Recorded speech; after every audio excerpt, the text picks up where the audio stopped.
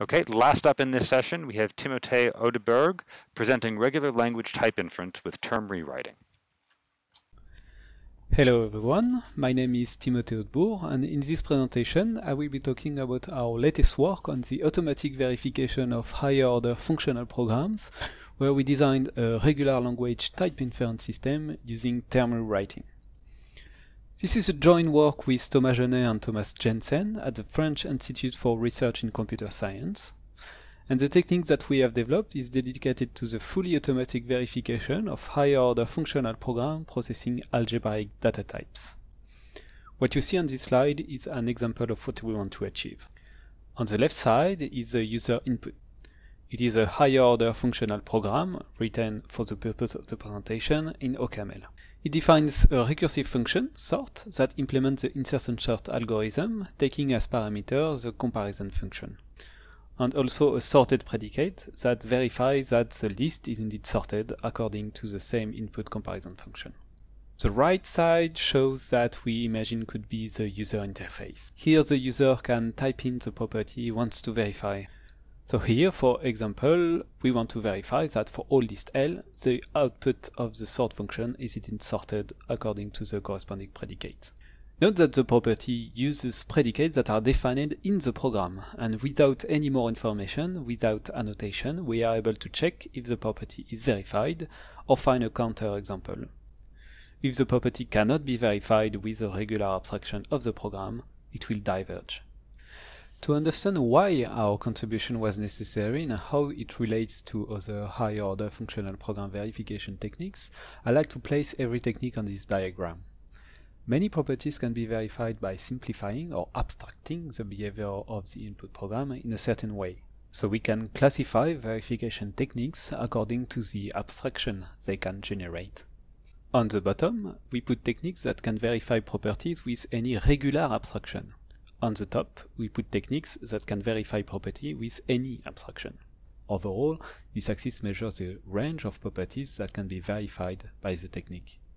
From left to right, we measure how much a user is active during the verification. On the left, we have fully automated techniques, and on the right, manual techniques. Proof assistants such as Coq or Isabelle HOL can be placed in this region. They can verify a large range of properties, but require a lot of manual work. Refinement types inference techniques, which can be seen in liquid types or F-star, require less manual work. The user only needs to give some hints, usually as program type annotation. However, the range of verifiable properties is reduced. Fully automated techniques have been developed around higher order model checking, predicate abstraction, and more. These techniques do not require any annotations, but mainly focus on relational properties over numerical data types, and are generally not good at verifying regular properties over algebraic data types. There have been some attempts in the fully automatic verification of regular properties, including our previous work teambook. However, these techniques are incomplete and not scalable. In our paper, we propose a new technique that is complete on regular properties and modular to scale better. In our work, we use term rewriting systems to model programs and their semantics, and we use regular language of terms as types, which we are able to automatically infer using a regular invariant learning technique. Before I detail this type inference technique, let's start by an introduction of our theoretical frameworks: terms, language, and rewriting systems. A term is a labeled tree that we usually represent like this. It is composed of a symbol, f, living in a ranked alphabet, and n subterms, t1 to tn, where n is the arity of the symbol f. We call a pattern a term that has variable in it.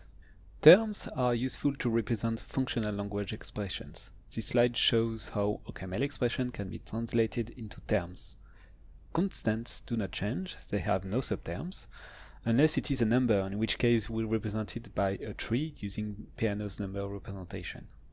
Functions application can be translated into a term where the arity of the symbol is the arity of the function, and subterms are parameters. However, this representation does not allow partial application of f, so instead we use the special @ symbol to represent a functional application, which takes the function and its first parameter. Control structures, such as the if then else, are simply represented as terms. Finally, let bindings and anonymous functions are erased, leaving only the bound body. Here, K. This is because the program's logic is preserved elsewhere as a term rewriting system. A term rewriting system defines a set of rewriting rules between patterns that encode the program's logic. Here is an example of the OCaml program defining the sorted predicate function on top, translated into a rewriting system on the bottom. Because there are a lot of function applications, you see a lot of @ symbols, which takes a lot of room and is hard to read. To simplify, we will write a space between the function and its parameters instead of @, just like this. Underlined elements are the variables of the patterns. We see that each pattern matching rules on the top is translated into one or more rewriting rules on the bottom. A rewriting system can also be used to describe a regular language of terms as tree automata. Here is, for instance, on the right, the tree automaton recognizing every natural number, which can be used to partially represent the int type in OCaml. The rewriting rule defines that 0 rewrites into int because it is an int, and s of int, a successor, is also an int. In fact, tree automata can model any algebraic data type of OCaml. Here is the tree automaton for the following type of integer list. It defines two more rules for nil and cons that closely match the OCaml type definition. Tree automata can even represent regular languages that are not possible to define in OCaml. For instance, here is the tree automaton recognizing even numbers. This can be seen as the subtype of int. In our case, we call it a regular language type. Now that we are familiarized with rewriting systems and regular language types, let's dive into our verification technique. Remember that in our initial example, the user wants to verify that in his program for all list L, the output of sort L is sorted according to the corresponding predicate. In our verification settings, this problem is first translated into a rewriting problem. Here, it states that for all term L in the regular language of lists, and for all term V, if the input term rewrites into V, then V must be equal to true. In particular, it cannot be false. The list must be sorted. The arrow relation is defined by the term rewriting system translated from the input program. As we have seen earlier, regular languages can be seen as types. So we then translate our problem into a type-checking problem where we need to check that the following term is well-typed using regular language types. The overall target type is a regular language containing only the term true. Note that to check that, we will need to infer the appropriate intermediate type for sort L, since it is not given. From the partially typed given input term on the right, the type-checking algorithm is defined as follows. First, we extract a type signature for the topmost symbol, sorted. We know the expected output type, true. Constant values such as the comparison function, CMP, are typed with themselves and can be reported directly on the signature. We complete the blanks in the signature using our type inference procedure. We find that to output true, the input list must be sorted, which is represented by the regular language name sorted. We propagate back what we have found and check that it matches the initial type information, and then we repeat the same procedure with the subterm. Here we need to check sort L. We again extract a template signature for sort. Here we already have all the type information about sort, we just need to check it. The algorithm stops when all the types have been found or when a type error occurs when there is a contradiction. Of course, everything is built on top of our type inference procedure, which has been able to find the regular language of sorted lists. Let's see how this procedure works. The problem is as follows. As input, we have a rewriting system, a symbol f, and an output regular language type O. We want to find every input type A1 to AN such that every term f t1 to tn is typed with O when each ti is typed with AI. This can be summarized with the following abstract rewriting rule for f. For instance, let's consider the following rewriting system defining the recursive function even, deciding if a number is even or not. We want to know for which input regular language type this function returns true. So here our target output type contains only true. The expected output of the procedure is a partial abstraction of the input term rewriting system focusing on even that tells us that even returns true for every even number. The new type even is computed during the analysis. For recursive functions such as this one, the type inference is done using an invariant learning procedure. In our paper, we define a counterexample guided regular invariant learning procedure based on 3 automata completion and SMT solving. It consists in repeating 4 steps until it finds a solution or a counterexample. Step 1, we experiment. We evaluate some terms of the form f of t1 to tn, where f is the analyzed symbol and t1 to tn some random input values. We do that efficiently using the 3 automata completion algorithm. We then observe the result of our experiment and deduce some constraints on the language we are learning. We then make an hypothesis. By using an SMT solver, we solve the constraints, which generates an abstraction of the program execution. This gives us a possible regular language solution. We check the correctness of the abstraction by checking its completeness with regard to the rewriting system and the input domain. If it is, we are done, and if it isn't, we continue by doing more experiments. To illustrate the procedure, let's take back the even function example. First, we experiment with the values 0, 1, and 2 that are recognized in this automaton by the states x0, x1, x2. Using the 3 automata completion, we know that even of 0 and even of 2 rewrites to true.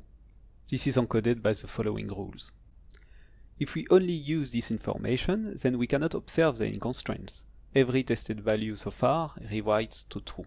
As a consequence, if everything rewrites to true, then there is no point in separating x0 from x1 from x2. A solution to our empty constraint system is to merge them together into a new state tau0.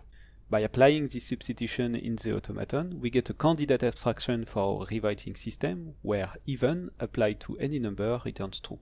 Of course, this does not pass the test. Every input value for even is represented, but some rewriting rules are not used. In particular, this abstraction misses the fact that even of 1 rewrites to false. So we cannot stop here. To continue, we add even of 1 in our experiment. It rewrites to false. This time, we observe that in order to separate true from false, we need to have x0 different from x2 and x1 different from x2. By solving this new constraint system, we make a new hypothesis in which x0 and x2 are equals, away from x1. If we look closely, we can notice that this new potential abstraction separates even and odd numbers, which is exactly what we want.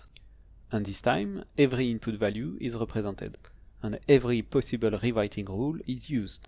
So we can stop the analysis here. We have found an abstraction that gives us the correct input type for the output true, which is a new language even, recognizing even numbers. We have proved that this procedure is regularly complete, as it can learn any regular language, and complete in refutation. We have implemented it in OCaml in a new version of Teambook and tested it on more than 80 problems. When possible, we compare the performances with the previous version of Teambook. We thought that it is in average a second slower than Teambook 3, which can be explained by an overhead due to our typing facility. However, in the subset of problems on which we could compare, our implementation could handle 16% more problems without timing out. Surprisingly, the greatest improvement is in the memory usage, where in the worst case, Teambook 3 would consume several gigabytes of memory to solve some problems, where we never got past 40 megabytes. This is mostly due to our modular type system approach that allows us to split the problem into smaller parts. Thank you for listening, and don't hesitate to download the source code, which is available on our GitLab at the address below.